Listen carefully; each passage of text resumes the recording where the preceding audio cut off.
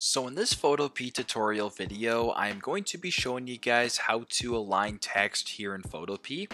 So once you have Photopea open up, I want you to add some text to your design. So to do that, go to the left-hand side of your screen, press on the type tool or the T icon, and just simply add some text to your design. So I'm just going to go ahead and just type in the word text.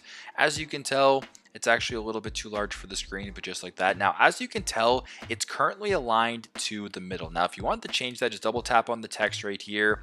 Go to this top bar right here to where there's the alignment. So if you want to press to the middle, you can press to the middle, align it to the right. Basically, just pronounce it that way. Or what you can do is go to the T right here, and where it says paragraph, you can align it to the middle.